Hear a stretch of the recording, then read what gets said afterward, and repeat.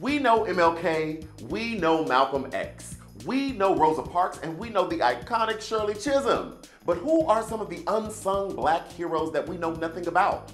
Well, join me this Black History Month as we walk through 28 days learning about 28 who should be iconic but are unsung Black heroes.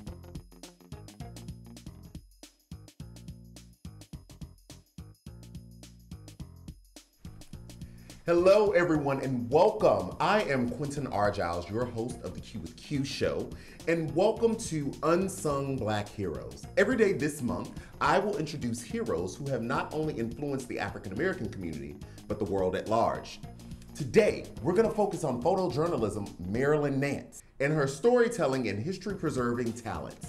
And at the end, we will discuss how her work has impacted our everyday experiences. So stick around and let's get educated. As a young woman in the arts, a gifted visual artist, a Black creator, Marilyn Nance's creations and projects presented and preserved the legacy of Blackness, both the mundane and the excellent. Today we want to celebrate Marilyn Nance.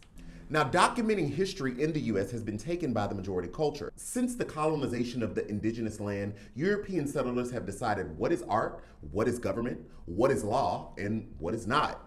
However, this could not stop and would not stop Black people and other people of color from continuing to create culture and passing down stories from their perspectives and their experiences.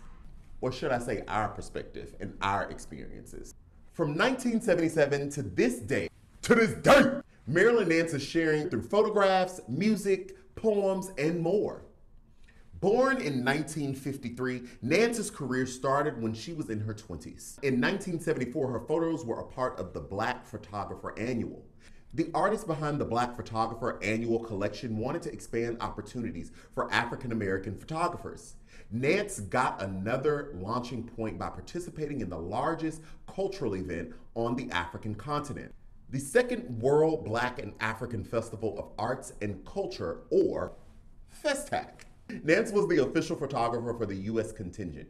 The month-long cultural event took place in Lagos, Nigeria, with 17,000 attendees from 70 countries. The objective was to amplify Black voices, vision, and value on the global scale.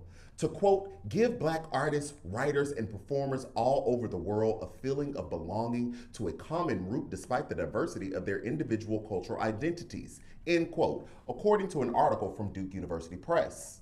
Now, some saw it as a symbolic reversal of the transatlantic slave trade.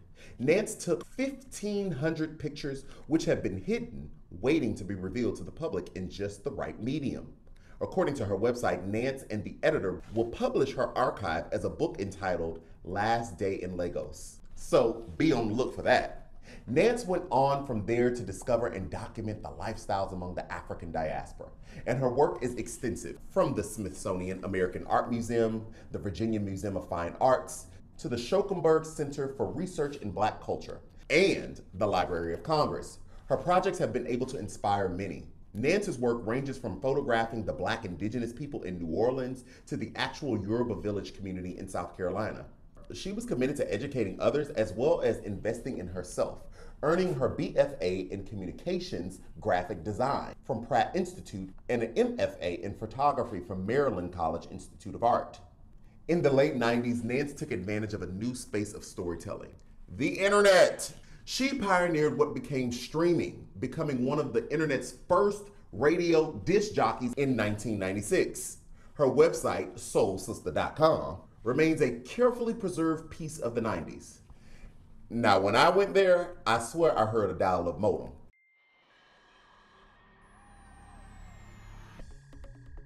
Cause sis is definitely keeping it basic on the website. Marilyn Nance is recognized by the Smithsonian Institute Center for Folklore Programs and Cultural Studies as a community folklore scholar.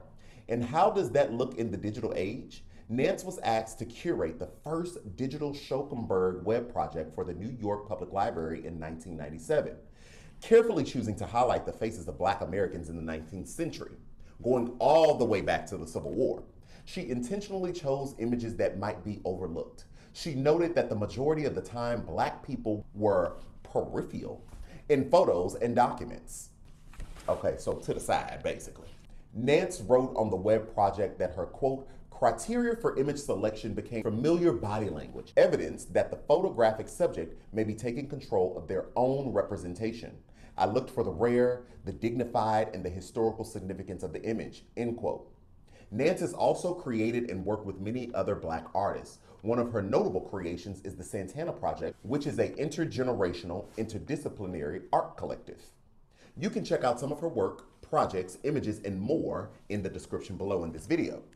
So how does all this impact us? Marilyn Nance is an intelligent, thoughtful photographer, photojournalism, a creator. She documents life for Black Americans as a Black American. She partners with other creatives as well as large museums and events to share collective stories.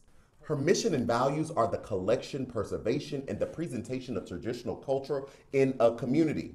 She creates art as well as a space to connect Black people to our rich past and vibrant present. She pours not only herself, but the stories, knowledge, and dignity of her family, her ancestors, and all while keeping in mind who will need the stories in the future.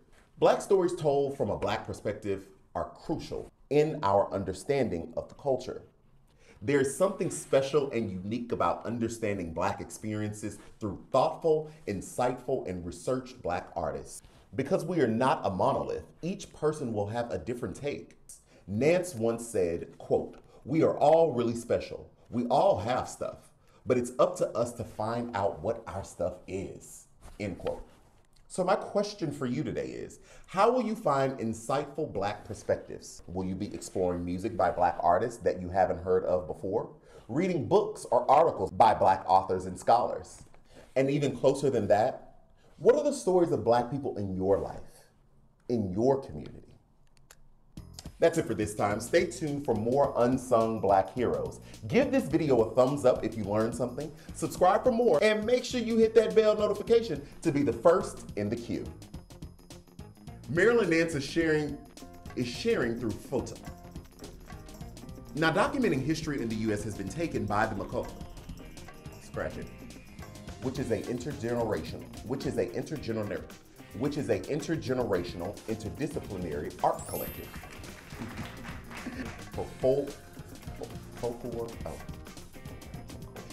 Her mission and values are the collection.